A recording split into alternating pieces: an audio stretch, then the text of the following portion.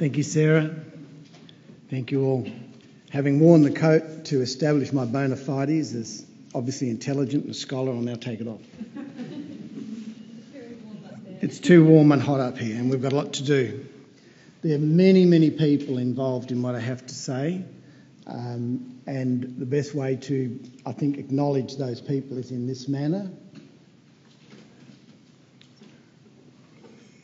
Two of those folk are here today, Dr Philip Playford and Hugh Edwards, both famous for their work on our VOC shipwrecks. Other folk that you see up there, Jeremy Green, of course, who heads our program, Chiller, a scholar who you'll get to know in a minute, Bob Shepherd, Juliet Passevere, Myra, of course, many know Myra well, Pat Baker, Walter Bloom, our numismatist, Wendy, our Dutch scholar, Alistair Patterson, who's going to be leading a lot of the modern work that you see, Jennifer here, one of the artefact managers, Nick Begordon, our scholar from France, who's with us, Vicky, one of the heads of conservation, Stephen Knott, you'll see him in a bit more with facial reconstruction, Jeff Kimpton, of course, not only a great diver and the man who's built the Batavia facade and the Batavia timbers, but also a model maker of note. Dan Franklin, a forensic archaeologist, J.D. Hill from London, Partasius, or Party House as we used to call him, a Dutch scholar. Ian McLeod, of course, not just the director but an widely acknowledged conservator. The late Rupert Gerritsen, a good friend and also a scholar. Maddie McAllister, one of our young things that we're passing it all over to. And then we just go on and on to all these wonderful folk who you won't know because they are part of the Roaring Forties group, and they are all part of a new dimension that we're developing now in using of the best technology as part of the Roaring Forties program, which I'll talk about in a minute. You will recognise Coriolis Suter down there from the department. And then some of these folk you'll also know from our group. Sue Cox, our department secretary, without whom we can't do anything. The boss, Alec Coles, Ross Anderson, one of our people, and of course Ed Punchard and Julia Redwood, who will be doing film work. The others are scholars of some significance in technology, but I thought I'd just mention those who most of you will know. This is where it all began with folk like Philip and Hugh and the late Max Kramer and others around. And these are the works that led many people to learn about the Dutch. And with the advent of Jeremy Green shown here, apparently he was that focused as you needed to be in those days, given the conditions and so on. The crowd actually had to send his lunch down to him one day in a plastic bag with a lead weight. They were tired that he wouldn't come up, so they sent the message down. It was naturally tightly focused work because it was new. Jeremy headed one of the only 3 maritime archaeology units in the world, and it focused very, very much on the timbers and the objects and the various things from the wrecks. However, a lot has changed. As one would expect, we're talking now the time from 1971 through now to the present day. And we've all come to learn an awful lot more of the importance of Indigenous cultures and their complexities. And one of the things as a museum we do is to try to attend to part of that missing understanding and knowledge that was there when we first started. Here, Samson, or Jangali, his correct name, is on one of the world's oldest boats. He's predated in boats solely by those Aboriginal folks shown here at the bottom right, with the canoes shown which probably go back to 30 or 40,000 years. The Wanjanas there are 4,000 to 5,000 years. So in deference to that, we also looked at our program of Strangers on the Shore, the interaction of Indigenous people with shipwreck survivors. And I would have to say to you that this is much purer view of what Aboriginal people feel about the visitors to their shores than those who come with power, with hats, drums and all the trappings of those things. The one on the right, interestingly, is a steamship, which is both part of Aboriginal legend and European legend, which is part of our 26-ship database that is developed by one of our volunteers, Leslie Sylvester. Most of you are aware of all of this, and most of you are aware of those who test the challenge to Dutch primacy. There's many works on the subject. We've assisted folk with many of them. Bill Richards, for example, did this one. That one, 1421, its best use today is for Debbie, the mother of our children, so she doesn't have to lift her head too high in the morning to see what the alarm clock says. It's an errant nonsense, beautifully written first 2 chapters, but the rest of it are nonsense. And I'm afraid to say down the bottom right there, my eyes are closed for the brickbats that the Chinese at the 400th anniversary of Cheng Ho, which I was privileged to go and lecture there, were not happy to find that Cheng Ho most likely did not come. And if he did come, there's no evidence of it. It's very interesting. Nations like India and China now, casting off the shackles of their earlier colonialism, are very keen not to ever again allow a colonial power to do what they did to them, and to have been able to show Cheng Ho in a deservedly bright light to them is a very important thing. However, it's not to be. So the actual evidence for the primacy lies with the Dutch. Here's a lovely photo from NASA, taken inside the space shuttle across to Dirk Hartog. And the plate, therefore, because it is the only proof of this primacy of visitation to indigenous shores, becomes priceless. And the first thing that's occurred in recent times behind the scenes at the museum has been work on the Dvlaming plate. It's been led by Ian McLeod and groups of other folk, and Ian has just arrived. The science is far too much for people like me who haven't got right angles in their dictionary, and my great skill is building chook runs, but there's all sorts of work that those who are scientifically bent can follow. These are some of the images in Ian's report. What I tend to do with these scientists is read the abstract and the conclusion. And the abstract is there. I'm really pleased. I won't give you death by PowerPoint. I'm really pleased that it's come out quite well. Because of its status, it required the attention of these folk. It not only has preserved the plate for the future, but allows it to be properly housed and presented in this museum in absolute best practice. And I would have to say, learning a little bit of Ian's work, that it's also a pointer for those owning the Dirk Hartog plate. The other thing that occurred very much for us in this post-1980s, 1990s was the change in perception of Dirk Hartog Island from purely a Dutch place. It has a lot more going for it, and you'll notice the presence between the laying of the Hartog plate and the Dvlaming plate of William Dampier's arrival. You'll also see the arrival of the Macassans and St Arloin, a Frenchman, and other French folk, including Rose de Freycinet.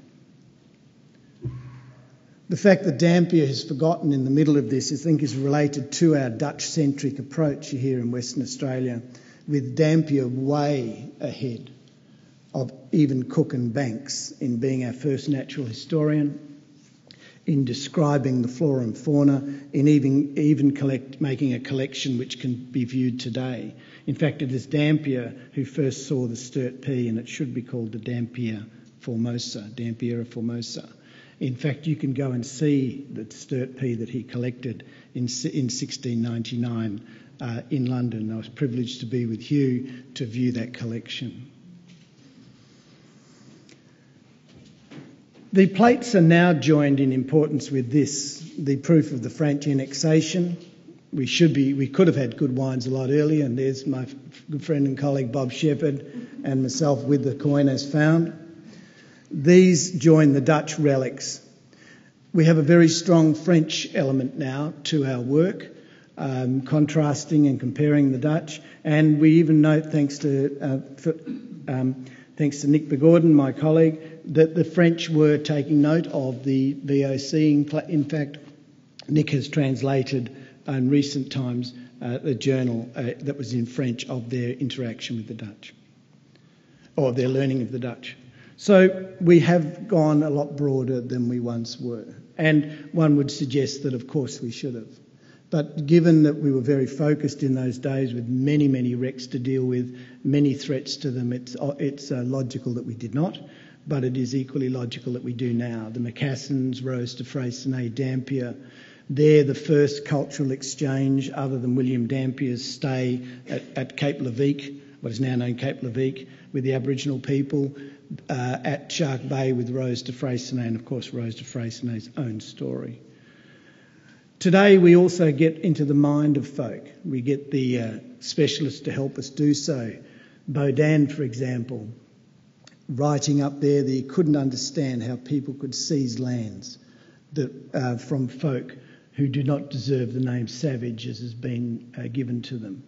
We're looking at most recent publication on the one on the left, European Perceptions of Terra Australis, looking at the Baudin thing, the way he was vilely written out of the voyage, one by myself on who do you trust, discrepancies between official and unofficial accounts. People write for an awful lot of reasons, and the unofficial accounts are often the truest. But coming back to the VOC, an extremely important chapter in this book on this one here, Perceptions of Terra Australis through the Prison of Batavia wreck. A very learned piece of work and quite long, which I recommend to anybody interested in the perceptions. So we've gone from the picture on the left, which was produced at the time that Phil and Hugh and Max Kramer and everyone else was doing their work, to round about the time 80s and so on, with this map by Scott Sledge showing a much broader interest in the colonial sites, to this one here, which is the most modern, showing that we've really burgeoned in our interests, as one would expect. I love this, the common man. We do have many, many Dutch scholars working with us nowadays, and they're looking at it from a wide variety of perspectives, including, of course, the art. One would hesitate to say that would represent the group here, but yeah, I think it's a wonderful thing that we have. But talking about the common man, we have literature that looks for all of us. Peter Fitzsimons, I think, is more for those not too interested in the truth, but a good story. I must tell you, Peter's a friend, and I assisted him with the work, and he knows what I believe. It's a good story, but there's a lot of Peter in there. My preference, of course, is for some of those by our colleagues here, and of course Mike Dash's work, which I think is without par. You'll see there Philip Playford's Carpet of Silver and lots of Hugh Edwards' work. You might not have seen this thing here. It's a graph that I ran across accidentally showing the publications, and the Batavia, of course, is really one that's being published so often, going right back to the numbers of works that you see here in this little bar graph. Lots of scholars at work now in Holland and so on, initially wondering what Jeremy Green, Myra, Pat Bagan and company were doing here, and now realising their own importance. And you're finding Dutch scholars realising that theirs was the first multinational. Theirs was the first company to issue stock. Theirs was the first to mint money. Theirs was able to wage war as a company. I know a lot of the Americans would like to do that, some of the neocons, I suppose. And they were the first to establish colonies. Our studies and studies that have come to our attention have also shown us the terrible brutality of colonialism.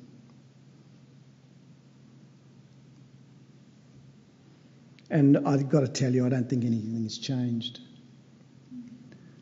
The British were not immune from the Dutch brutality, but I've got to tell you that every colonial power does it to every other group that they colonise. There are obviously negatives and positives in what every group does, and here is the extraordinary breadth of the Dutch East India bases around the ocean, and they are being studied now individually by many scholars.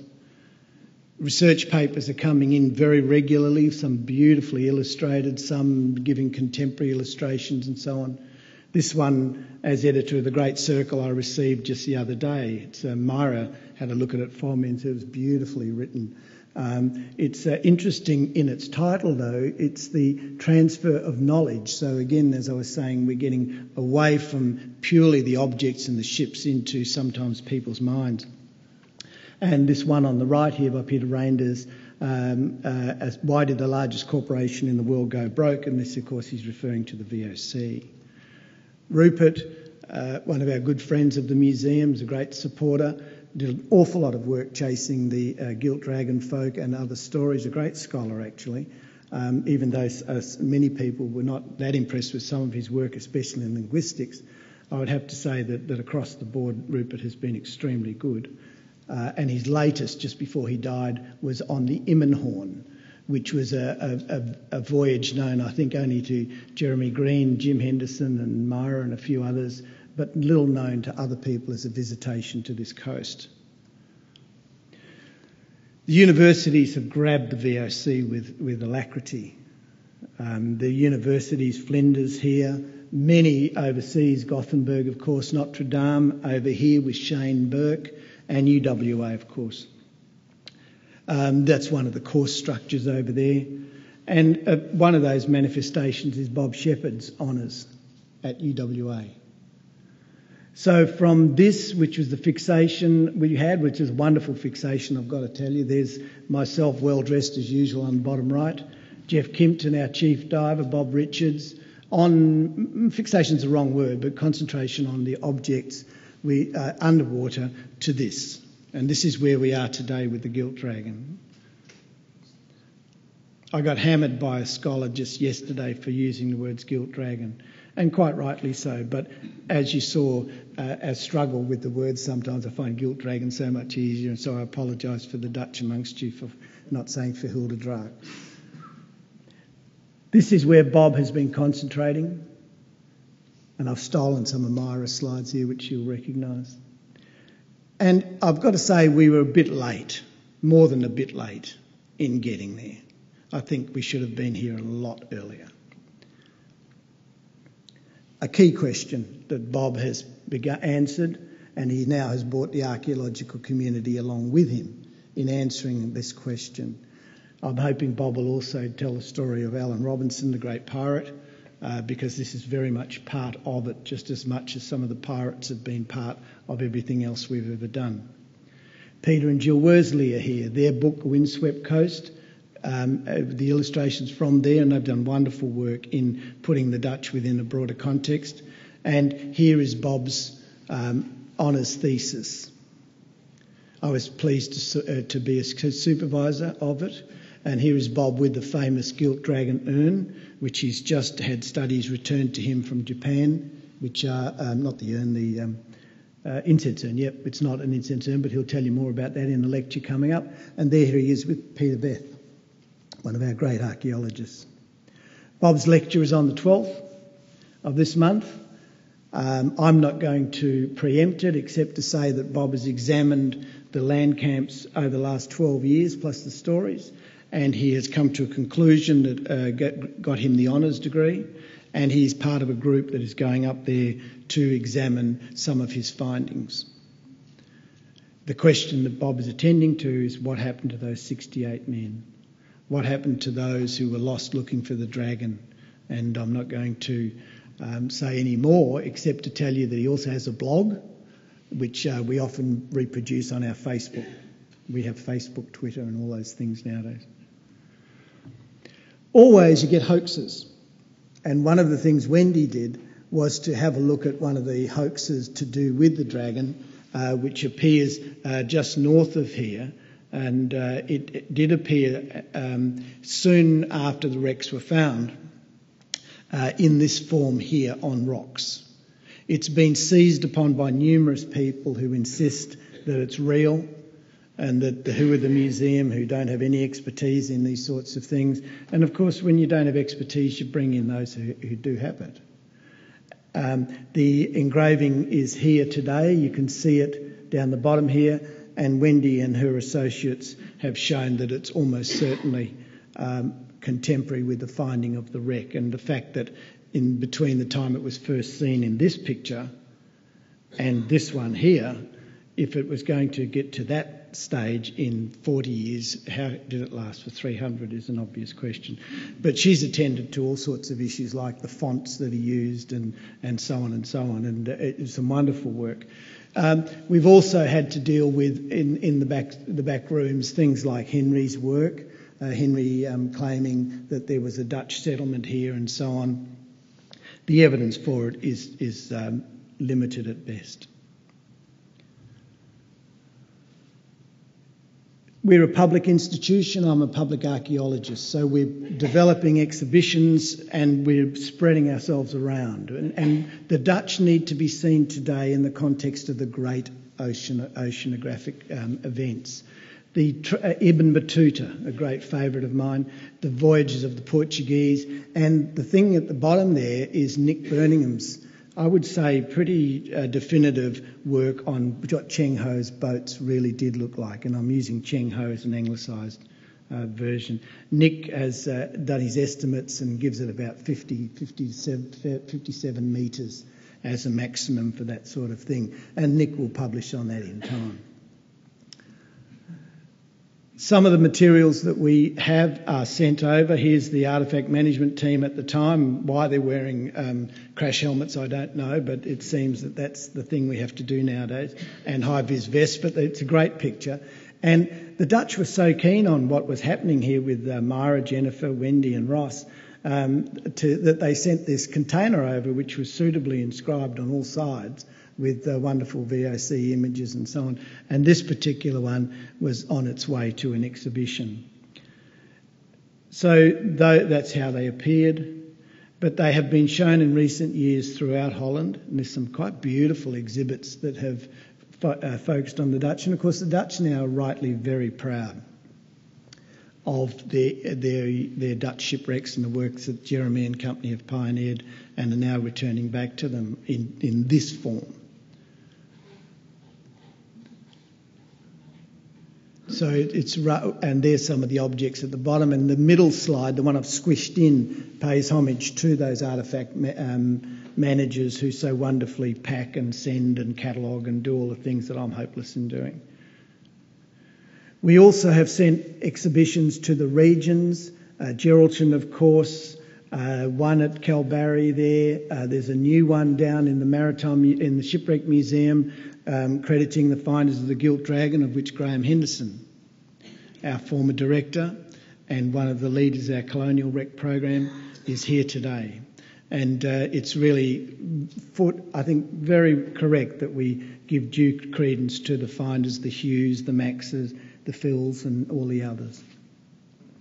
Most recently, an exhibition at the Concert Hall with Jeff Kimpton's magnificent model of the Batavia.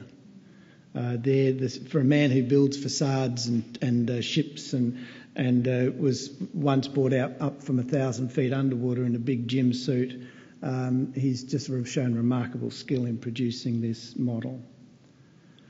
And then we got ourselves all our objects repatriated.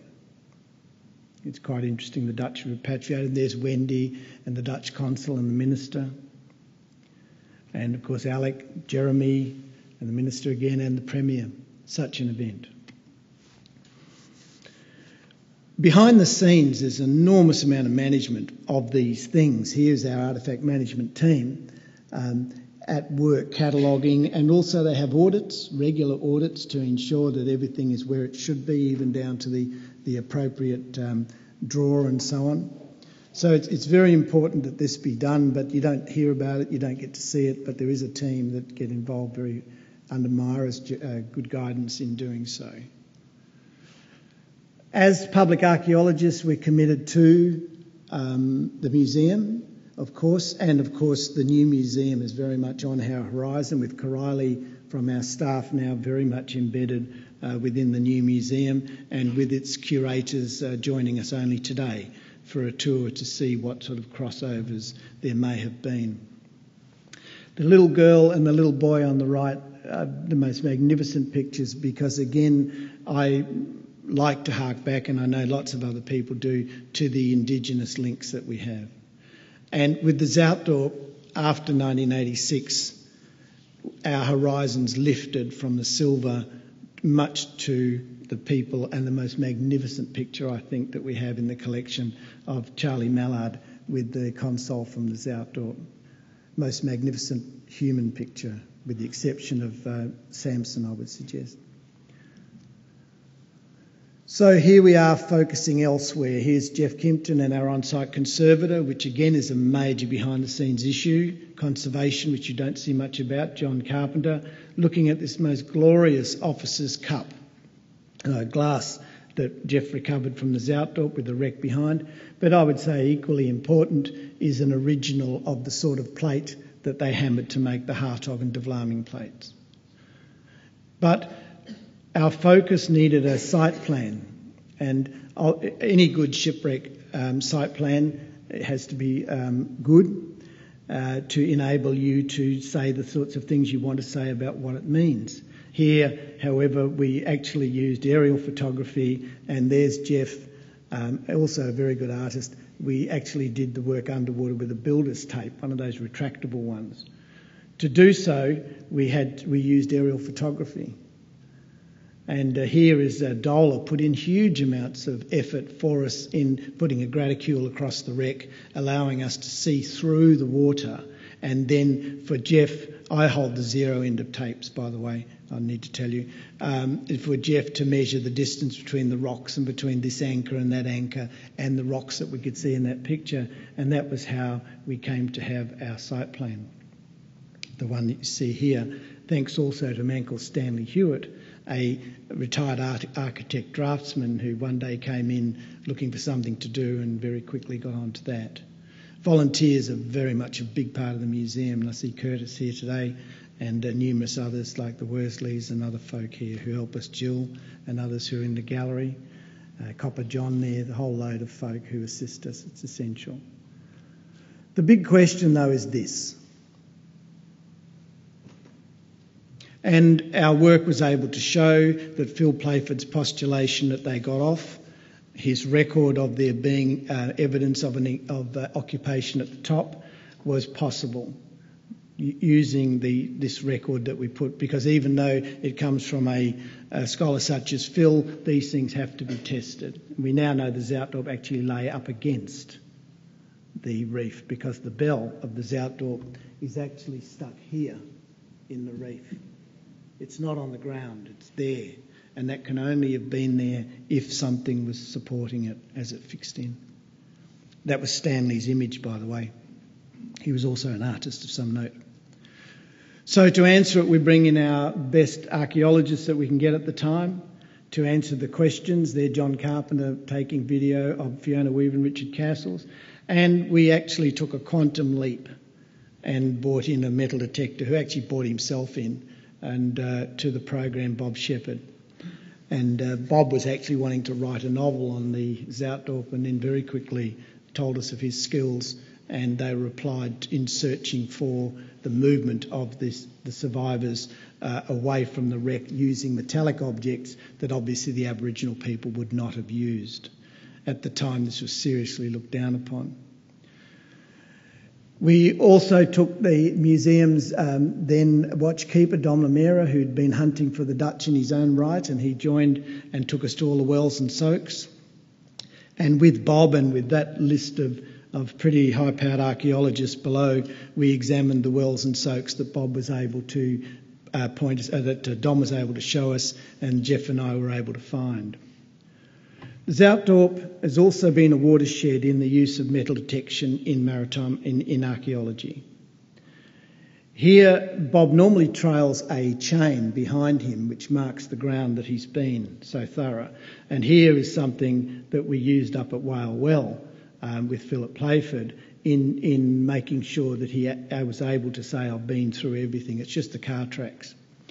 But what has happened in the joining of his metal detection work with the archaeologists and going for minimum disturbance and placing of flags of different colour to indicate what metal lies beneath, this for copper, this for iron, this for silver, we're able to tell the archaeologists, well, if you don't dig over there, you're going to miss that over there. And in fact, if it had not been for Bob, the French bottle at Dirk Hartog Island would still be there today. So Zuytdorp has seen the introduction of heritage metal detection skills under Bob and his son Zach into maritime archaeology with St Arlowen, the French wreck Perseverant, Ned Kelly's work, Batavia's Graveyard, Long Island and the Gilt Dragon. So interesting development there, and not without quite some considerable effort on our part and Bob's in validating the study, but it's there now thanks to Bob. There was no Dutch Indigenous interaction at the Zuytdorp that we can prove. Kate here is at our normal afternoon sundowner contemplating the fact that she has dated the Aboriginal sites to 4,000 to 5,000 years BP. We also supported Philip, who very kindly joined our team to assist us and let us know what he knew about the place and its people and the Indigenous sites, in his postulation that the Dutch moved north to a place called Whale Well, which you'll see just at the bottom of Dirk Hartog of Shark Bay, and that they would be there. And thanks to Bob and Tony Cobain, who actually found the object, this relic was found. Phil, equally importantly, was able to show that these objects are from the Kalbarri region and that they had been moved the 70 or so miles north by Aboriginal folk in trade. So what this has proven to us is that there certainly was movement of Aboriginal cultural material in the region behind the wreck. What we don't think has happened is that they were actually living near the coast. Philip has plans to go back there, and that has the support of the museum. Our works are there, Philip's award-winning carpet of silver there, my own technical reports and so on, and those things appear as one would expect. However, we were beaten, Jeff and I and the rest of us who like to push it a bit, by the advent of health and safety legislation, and the wheels literally fell off. It got that stupid that we weren't even allowed to take the four-wheel drive into the field because Lend-Lease wouldn't let you take your four-wheel drive in without great sort of penalties and all that sort of stuff. Jeff, by the way, is at the bottom of that line. You can see in the bottom left there's a line going into the water, and he's at the bottom of that, and that's yours truly jumping in at the top. Deb's only seen these pictures of late. So that was the end of our field work for that period. However, we didn't stop. Wendy became a fundamental part of it all. Here's her report on the scans of that console, beginning to study the dendrochronology, the timbers and so on. This is an enormous ramification. Some of her work is leading to the realisation that some of the timbers used on some of our ships were actually also some of the timbers used to frame some of the great artworks of the world. Interesting stuff, more to come. And this is part of her report. As always, scholars don't always agree. Wendy also helped develop a group to look at the ingots that Jeff and I raised over the years. A very important study, very interesting study in trade. Those ingots, wonderful work Jim Stedman, one of the archaeologists from UWA, led as part of his honours, and Wendy put it together in an internationally recognisable form. Wendy is big on different spelling. Being Dutch and all that, and insists that it's this. However, what we've learnt is that there are many ways of spelling it, and we've stayed here in Western Australia with the ones that we've been led to from the earlier scholars. Arguments continue. As I said, I got it in the neck about using Gilt Dragon and then how the way we'd spelt Zeewick in the flyer just about a day before I came here. It all ended nicely, but that's how it works. There was also a hoax on the Zuytdorp, which again some of the so-called specialists in rock art demanded that it was real, but Philip quite clearly showed that it was not, apart from Wendy, who showed that it was not from other reasons. There being a wonderful picture on the bottom right, which was part of Philip's early group in 1954, showing the place that the Zuytdorp inscription was, with the chappie whose hat is being blown off because he's standing in a blowhole. And the place where the Zuytdorp's supposed to be clearly not there in 1954. So that inscription clearly postdates 54, thanks to some of the images. Hoaxes sometimes go beyond that, and Dominic, sad to say, not only under the amnesty declared some beautiful coins, but didn't declare a lot of the Schellingen, and eventually later on was dobbed in by a relative, and his silver was found in his chook run or somewhere of that nature.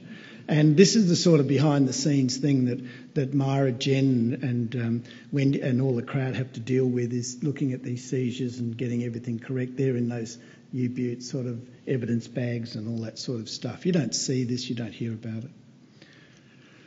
This is one of the other things, our links to the general public and other interests and research groups, of which this one is very strong, or was. And they're very strong and do some beautiful work, but they're very strong on the issue of the Indigenous European connections is one of the things, and so are the Dutch. The Dutch love it. These are a couple of excerpts from Dutch works on the blind Aborigines, but to date none of that has been resolved. The Porphyria variegata link, which was very keen, at one stage has been shown not to have any greater than a normal incidence in populations. So while they are allowed to do that and can do that, we have to be much more circumspect in the way we manage such things. Down the bottom there's an interesting new book on the Zuytdorp, Peter Purchase. And we also have to point, and sometimes not to pleasure to those who point elsewhere, to other issues such as the landing of 120 Malay boys between ages 12 to 14 on this ship, the Xantho. They are from Batavia. So if you look to Dutch genes in the population of Shark Bay, one would have to look first to the Malay folk who were abandoned quite often by Charles Broadhurst, and many of whom stayed and became the mainstays of the Shark Bay population. We also need to look at this again, often considered to be a Dutch East Indiaman. Colin Jack Hinton from the museum, one of the people who suggested it was. It lies at Walga Rock inland from Kalbarri. And Stanley, my artist, had a look at this. This was sort of quite incidental in his preparation of another image of Zuytdorp, in the suggestion that this is a main mast. That thing in the middle of the Aboriginal picture is a mast. It appears, however, that and if I can draw your attention also to the sail, it appears, however, that it's equally likely to be a steamship, which Ian Crawford called me one day and said, "Could your Xantho have had guns?" And I said, "No, Ian, but it could have had false gun ports." And he said, as did Charlie Dortch soon after, if the world felt that it's possible that the Walga Rock painting's actually a steamship with what they call a woodbine funnel to create a big draft. Gun ports were common on steamers and on sailing ships in those days, but the other day we realised, thanks to Alex Kilper, one of my colleagues, that so too were rectangular scuttles on passenger steamers. And the Xantho, for example, was a passenger steamer before a paddle steamer before we converted to a screw steamer. So if we put our rectangular scuttles on our supposed Xantho, then we need to accept that Walga Rock painting could equally be a steamship. I have an honours student now studying that as part of her honours. The other thing I'd suggest to you is the lateen sail, which is shown on all the Dutch East India ships, does not match the sail in our Walga Rock picture, which shows more readily a 19th century mizzen. One other study that we've got involved in, of course, is this one with the Zuytdorp, the station folk who found the wreck, their built heritage, their social heritage, and members of the team are here today who've joined with us. Karen Bassett from the museum. This is one of Philip's plans from one of his early ones showing the wreck site and their built heritage. I would suggest to you this is extremely important to preserve. Equally too, Betty's at the bend of Murchison River, where a lot of them lived, and there's most remarkable oral histories, and we have to preserve these before a fire goes through. And luckily the team, some shown here, we're able to find at least a number of them. We still have some more to find. Zeewick, magnificent image. Chris Hall's, Conrad Marcus Conrad in The Countryman, old wreck maybe the Aagtkerke, because these two divers had just been diving up there and had found tusks. And there on the left is Max Kramer, the late Max Kramer, and Hugh Edwards. And the suggestion that this could be the Aagtkerke and not the Zeewick at the time was very well founded, because here is some research that was produced by Robert Partasius showing that only three ships, that only one ship actually carried tusks. Of the three missing in Western Australia, or missing and possibly in Western Australia, Fortoyne, Aagtkerke and Zeewick, and only Aagtkerke had tusks as part of its cargo. So for Chris Halls to suggest that the divers in following Aagtkerke were right is absolutely to be expected. The museum arrives in the form of Katarina Engelman Sundberg, who now trundles along on her scooter and writes children's books in Sweden. It was her job that I took. When she left to chase the Swedish prince, the job came up and I was pleased to get it. There's her report. You can read every one of them. They're all on the web. Here is her site plan, showing the wreck out at sea, the areas searched, and you can see there the cannons and so on. Here is the work that was done on the island in searching for the relics and so on. And here is two of our great notables in shipwreck archaeology on the island conducting a magnetometer search, Jeremy Green and Graham Henderson. They also did a magnetometer search out of a helicopter. That helicopter is trailing a magnetometer. And leading Graham to conclude, when only one wreck was found, other than the colonial ones known, that the Aagtkerke is most likely not on the Half Moon Reef, was certainly not in the southern Abrolhos. There's Katarina's work there. We've got into the mind a bit here nowadays. Martin Gibbs, shipwreck survivor camps, lots of interesting things now being done by folk that we hadn't even dreamt of. And of course this is one of the reasons why archaeologists have to present and record to the nth degree.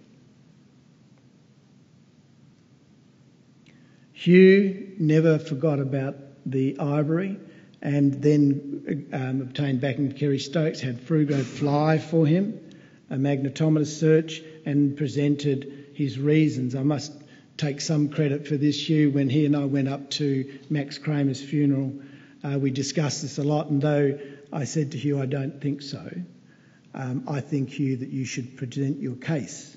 And Hugh did so to some effect to the museum, and presented the evidence that he had been given from Frugo and so on, such that it caused the museum's Maritime Archaeology Advisory Committee, again a behind-the-scenes thing, to talk about the work that he was doing and what's required further.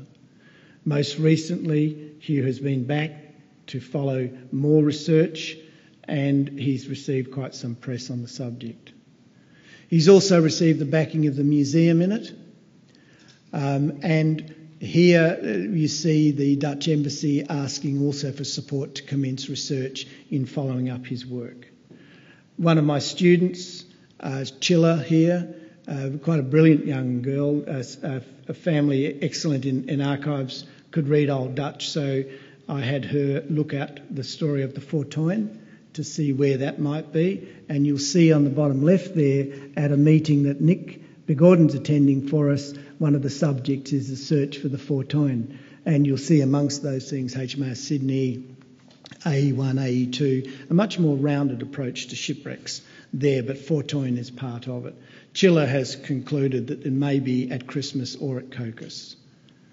Robert's report came in, assisted by the Foundation, and Robert's conclusions are that he doesn't think so.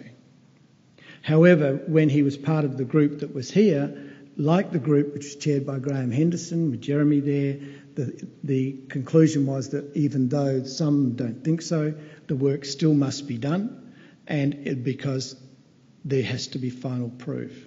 As I've said to Hugh, because I like to have my two bobs worth, Hugh, there's much more here about where the sloop was built There's the wonderful stories of the people, and one of the great things you've done, Hugh, whether the wreck is found or not, is to put a focus back on the Zeewick such that we can now understand it in better terms. Chiller, for example, then took on a much bigger work for us, and Jeremy and I supervised this one, on providing a database, a modern database of the losses from the VOC ships at Batavia and Zeewick. It's great stuff. Modern young scholars are just wonderful in the way that they get about things. But here she has listed all those who we expected to be possibly still buried or were buried before the Broadhurst guano industry from the Zeewick.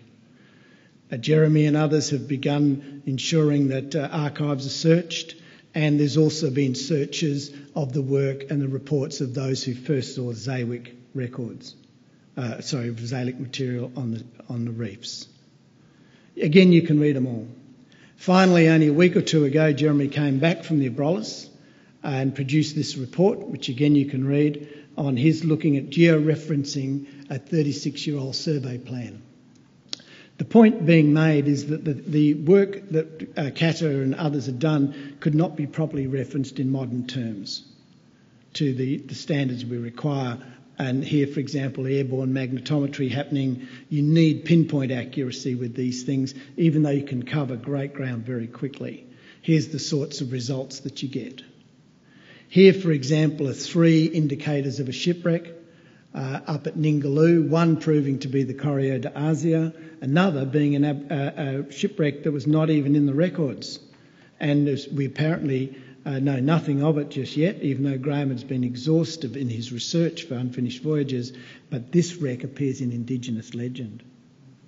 So it's interesting that the Aboriginal stories have been proven in this case. This is what we're looking to do, but what Jeremy's done in the interim is match the Frugro data with the data from Catarina using a rock, huge great rock, which appears on both plans, the Frugro plan and Catarina's plan shown in that red arrow top right. And what he has found is that they do match to within good parameters, and now we're into the next stage where we can start going with Hugh and Frugro and others to finalise that work. We are public archaeologists. We work in the gallery. We like to have the people around us when we work. I think that's the essence of a good museum. I learnt this watching Jeff Kimpton build the Batavia. He was in there in his overalls, and when he wasn't welding and swearing, as I told the people from the new museum today, the gallery was open and people could watch him at work. That's a true living museum. Here's Wendy at work doing her ship studies, and she has a course in it now at Flinders University. Beautiful picture of Wendy and Bill Leonard, the great Bill Leonard. For those who don't know, built Endeavour and Aagtkerke and the set from Master and Commander. New work on old ships. Trouble is, it's all rotting away. And there's Vicky Richards, one of our conservators, again behind the scenes, looking at the problem of acid formation in the Batavia timbers, caused by the sulfate-reducing bacteria. It's there in every one of them. It's there in the Viking ships, in Mary Rose, in Vasa, in the Bremen Cog.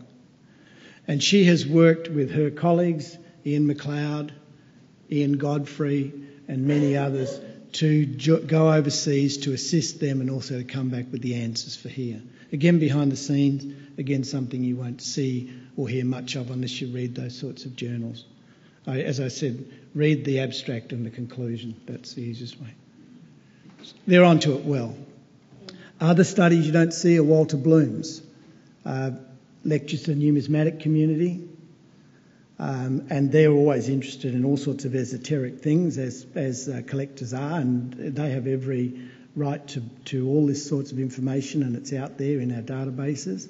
But most interestingly, on top of one of his older things, I've superimposed a new thing. Now, I bet none of you can handle this.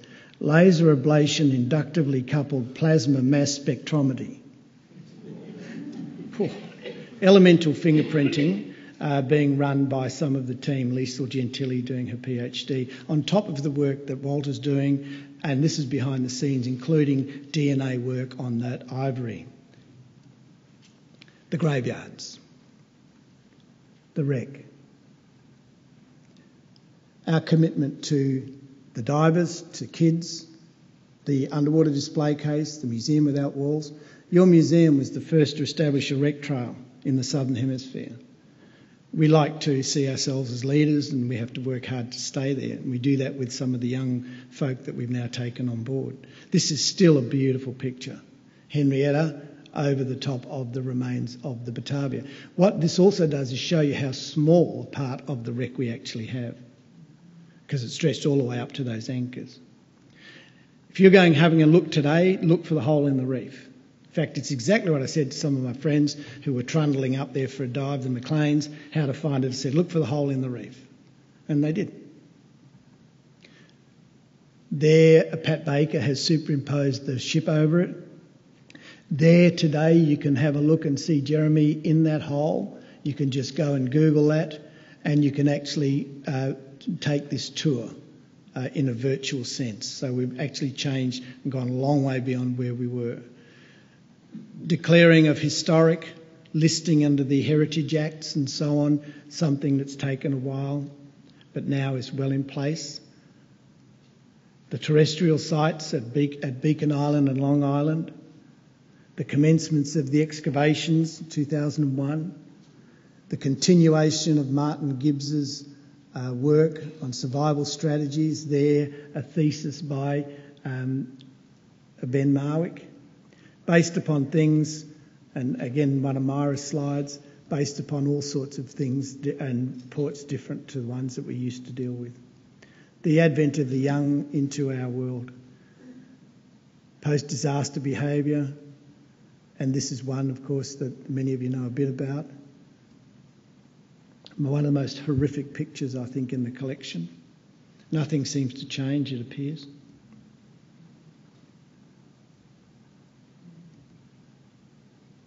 And of course, some of these, the good and the bad, is that you're able then to use some of these remains to answer questions about health and welfare and so on of these people, and of course, helping to tell their story. Here's Myra and Juliet Passvier, one of the forensic scientists. Another team of forensic scientists here. They had to chuck some poor person out needing an MRI scan, it appears. Other experts. And the papers are just extraordinary. Dan Franklin. Here we have Dr. Watlings. And then, of course, this is what excites everyone. But I challenge any of you, and I'm not going to donate my head to the job, but I was going to say that what should happen is they should be given a head of somebody who we all know and be given the job of seeing if it works and whether it looks anything like that head. A fairly simple thing to do, I would have thought, but I'll keep mine on for now, thanks. But isn't it fantastic stuff? Apparently it is based on science, and there's Stephen Knott doing his work. This is all stuff that's coming out, and of course Chiller's databases, and then some wonderful stuff that's been happening with the Dutch archives, finding the original documents and reading them. Here you'll see Pelsart's, Francisco Pelsart's signature. Beacon Island survey is underway now. Ground penetrating radar, there's Bob on Beacon Island. There's the places that the team, including himself, were part of in the survey of Long Island. There are the reports. You've probably all seen the Time team and how good geophys is. Well, geophys sometimes doesn't work. And ground penetrating radar has not proved successful on Beacon Island.